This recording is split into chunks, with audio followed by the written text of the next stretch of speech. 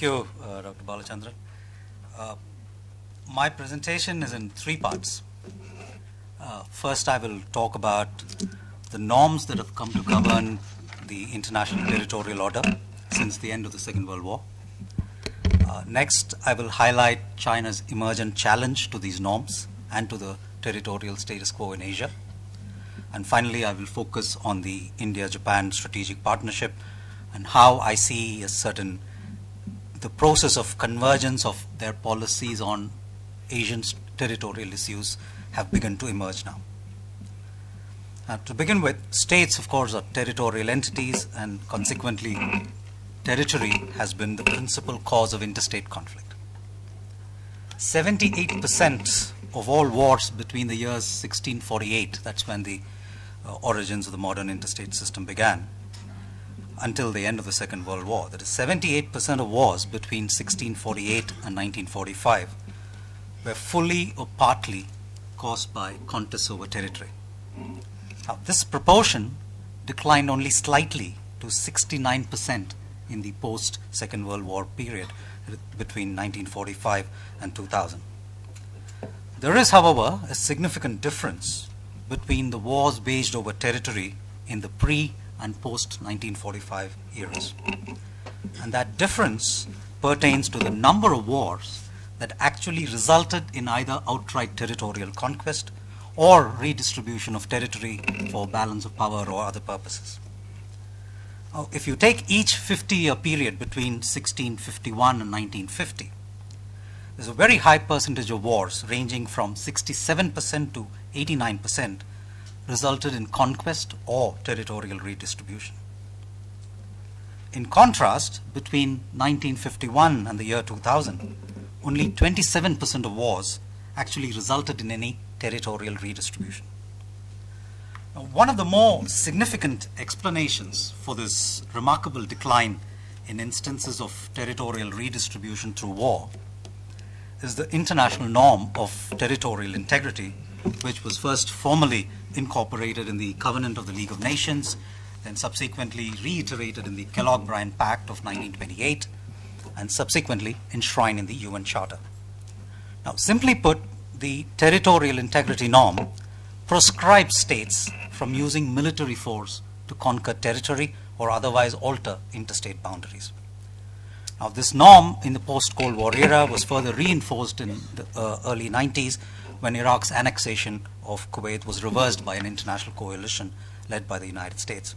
And closer home in South Asia, in March 2000, President Bill Clinton made an indirect reference to this norm during his television address to the Pakistani people when he bluntly said, "This era does not reward people who struggle in vain to redraw borders with blood." The other principle that has contributed to the preservation of the territorial status quo in the post-World War II era is the widespread acceptance of the international legal principle called uti possidetis. Now, translated into as you possess, this principle prescribes pre-existing administrative borders as the boundaries of newly emerging states, as well as for settling interstate territorial or border disputes. Now, it is on the basis of this principle that the international borders of the post-Soviet republics were arrived at in the 1990s, and earlier the international boundaries of Asian and African states which achieved independence from colonial rule by exercising the right to self-determination. Now, another norm that has been introduced in the post-Cold War era is the issue of human rights to serve as a justification for secession and self-determination. But the fact remains that this norm is highly contested and its application has been very limited during the last 20-25 years. Now, the short point of all this is that by delegitimizing war as a means of territorial conquest or otherwise altering interstate borders, the territorial order created at the end of the Second World War and the norms underpinning that order have provided a very high, relatively high degree of stability to the international system. But will this order and the stability that it has engendered endure in Asia in the coming years? And here I come to the second part of my presentation. The principal and most significant challenge to the Asian territorial order today comes from China. Now, it is true that China has settled 17 out of its 23 territorial disputes, that too on the basis of substantial compromises in most cases. But it is also true that China has not only not adopted a flexible approach to the remaining disputes, but has also upped the ante on these issues during the last several years. Now, in the case of India, China has abandoned the original proposal of a territorial swap. It has resiled from the understanding that was reached in 2005 on the political parameters that should guide the resolution of the boundary dispute, and has expanded its claim to the whole of Arunachal Pradesh. In the case of the South China Sea, China has begun to assert sovereign rights over practically the whole of those waters and is establishing facts on the ground by reclamation and militarization of islets and islands. In effect, in the South China Sea, China's aspiration seems to be to transform these waters, these international waters, into a Chinese lake and Chinese territorial waters. And in the East China Sea, China contests Japan's control over the Senkakus, has termed this particular dispute as a core issue on which it will not compromise, and it has reportedly begun to refer to the air defense identification zone over parts of the sea as Chinese airspace. And last but not the least, China has expressed its determination to use force and militarily conquer and absorb Taiwan, despite the strong sentiment among the majority of Taiwanese to retain a separate status. Now, together, these Chinese territorial claims and creeping efforts to encroach and establish facts on the ground constitute an emergent challenge to the territorial status quo in Asia and to the norms that underpin the current international order. China's rising power and these hegemonic ambitions have driven India and Japan to forge a strategic partnership during the last 10 years or so. Now, this emerging partnership is marked by annual summit meetings, a whole array of diplomatic and defense exchanges, expanding cooperation between the navies, regular exercises, etc. The other significant aspects, the multilateral aspects of this partnership include trilateral dialogues with Australia and with the United States, Japan's inclusion as a permanent member in the annual Malabar exercises, and the revived quadrilateral dialogue among these four countries. Now, the purpose, what Japan and India aspire to achieve through this strategic partnership was clearly spelt out in the joint statement that has been issued for the last several years. And here I would reference the statement issued in September 2017 when Prime Minister Abe visited India. Now, the purpose of this strategic partnership, according to this statement, is a free, open, and prosperous Indo-Pacific where all countries enjoy freedom of navigation and overflight.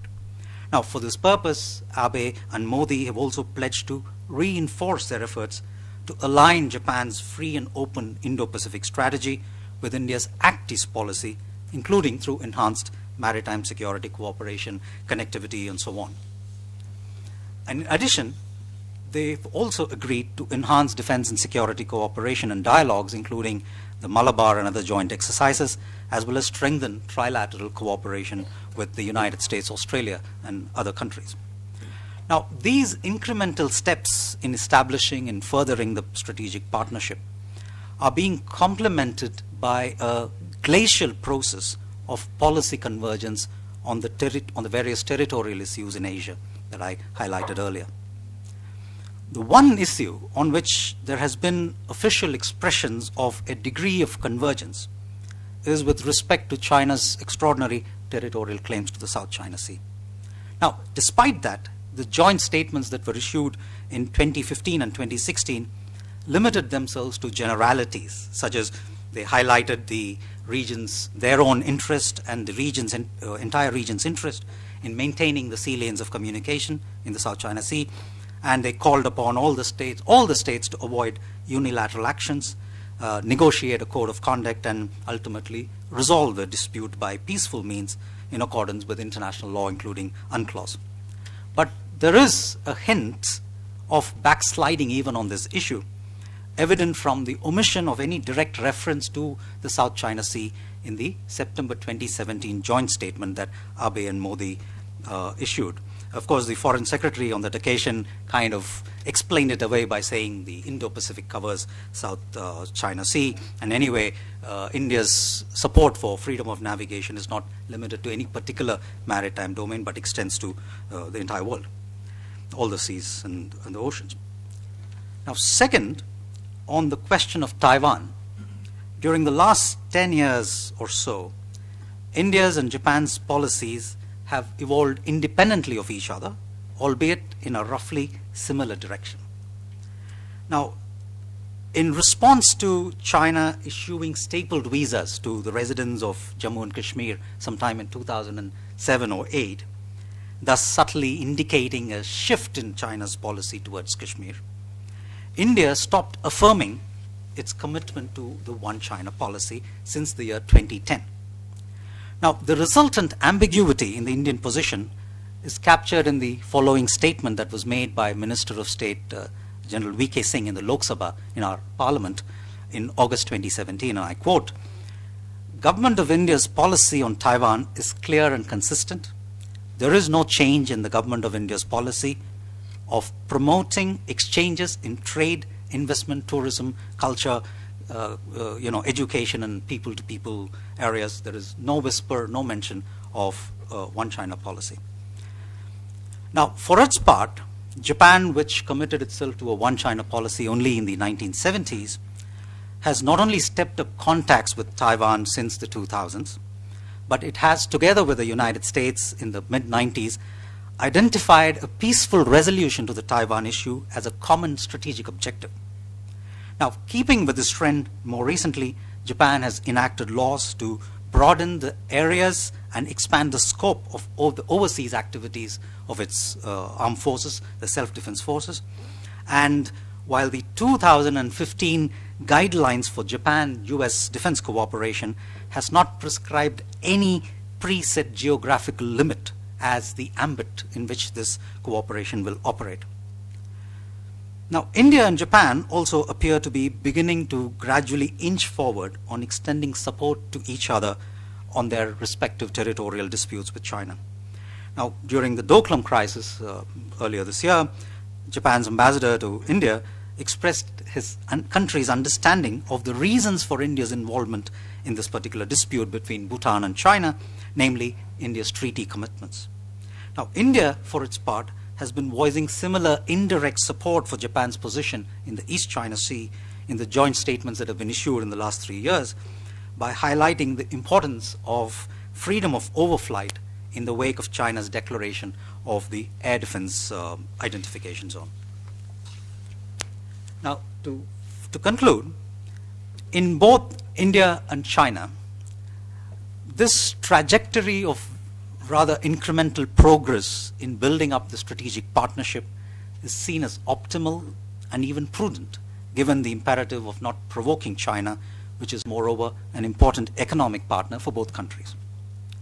But it must also be recognized here that a mix of such conciliation and tentative diplomatic and military balancing may actually prove ineffective against an adversary that aims to overthrow the territorial status quo and the international order underpinned by the territorial status quo.